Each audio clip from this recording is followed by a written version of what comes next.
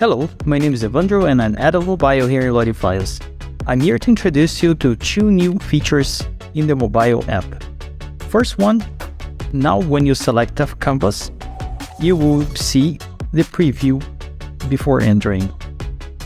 When you would like to edit, you can edit it and then you will see the animated canvas. From here, you can now select the background.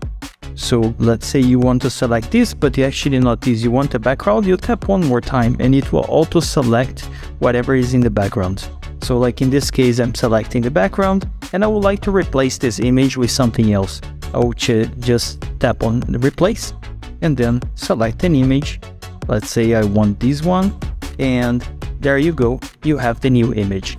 This image can be resized using guides on the corners or using your fingers to rotation and making it more precise. So yeah, that's it. Thank you for watching.